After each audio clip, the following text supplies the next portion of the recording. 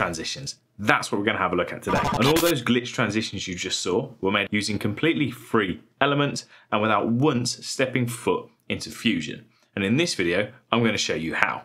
Now, everything I used, as I say, is completely free and it's all linked down below. So the sound effects, some of the overlays, the stock footage, everything linked down below so you can go download it and have a play with this yourself. So let's boot up Davinci Resolve and I'll show you how. So here we are on the edit tab, and as you can see, I've already set up my timeline with my stock footage. If we have a look in my media pool, you'll see I've got my stock footage in there. I've also got a couple of glitch effects as well as all my sound effects imported and ready to go. Now, the first thing we're going to need is in the effects library. So click on the effects library icon here in the top left hand corner.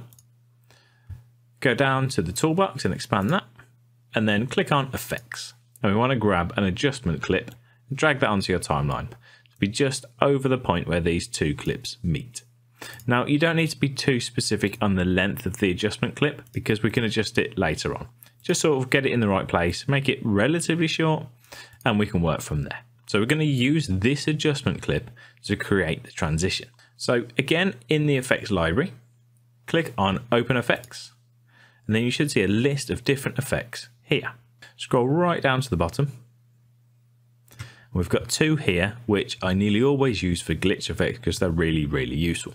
We've got camera shake and we've got flicker addition. So I'm going to grab flicker addition and pop that straight on there.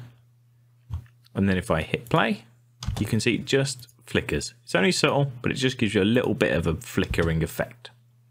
And then we're going to grab camera shake and we're going to pop that on there as well. Then we'll hit play.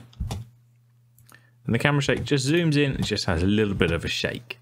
But it's not quite drastic enough for what I want, so we're going to adjust the effect. So click on your adjustment layer, and then we're going to open up the inspector by clicking on this icon here. And at the top you'll see video and you'll see open FX.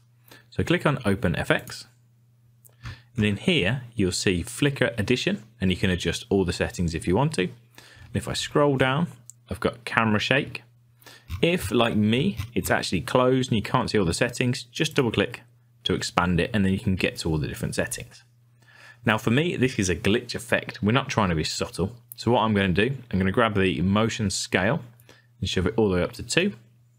I'm going to grab the speed scale and shove it all the way up to 2. I'm going to scroll down. This motion method, which is the way that the camera shakes, Cine is a bit too smooth for me, so I want square wave.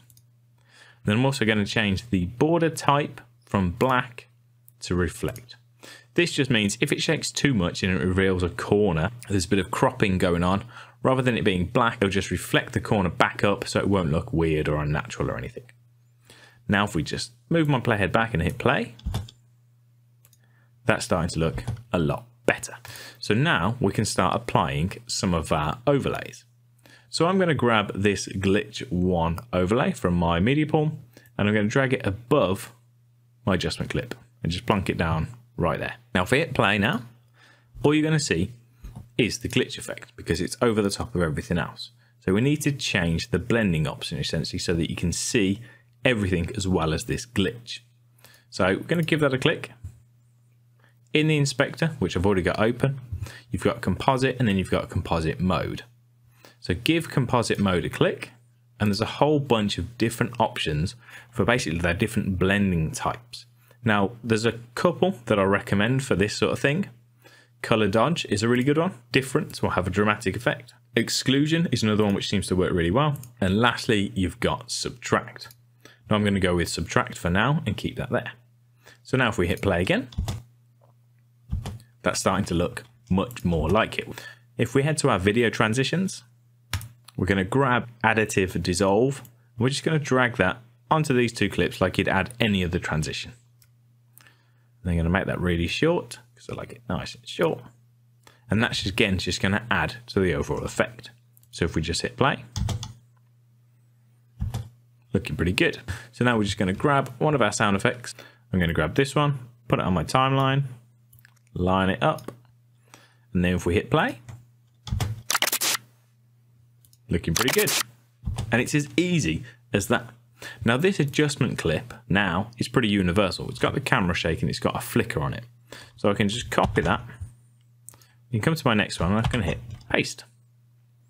Now here's another little trick for a transition without using a glitch overlay. I've got this adjustment clip here, but what I'm going to do is just drag it up so it's on the next layer up. And then I'm going to use my playhead. I'm going to go to the start of this transition. I'm going to come down and click on my video, and I'm just going to put a cut there. So I'm going to do Control B, just put a little cut. I'm going to come to the end and do the same thing. And then I'm going to drag these two upwards like so. And then we're just going to expand this video clip back to where it was. It's just a nice quick way of making a duplicate of that last little section, because then we can start to play with this. Give this one a click. And I'm just going to, again, within the inspector, I'm going to change my composite mode. Let's go with exclusion this time. And then I'm going to zoom in. And then I'm just going to alter the position a little bit. All I'm doing there is I'm creating like a ghosting effect just to make it look like it's glitched out. Now I want to apply the exact same thing to this next one here. And the easiest way to do that is just to copy the attributes. So we're just going to right click and then copy. Click on this one here, right click again, paste attributes. Make sure all of your video attributes are selected by just clicking this icon here and then click apply. So now if we hit play, we've got a pretty good glitch going on there. Now again, I'm going to add the additive dissolve because it just makes it look a little bit nicer. And that's looking pretty good. Now another one you can use from the effects library here, if we open FX again, we're going to add some additional damage. So the JPEG damage is really good.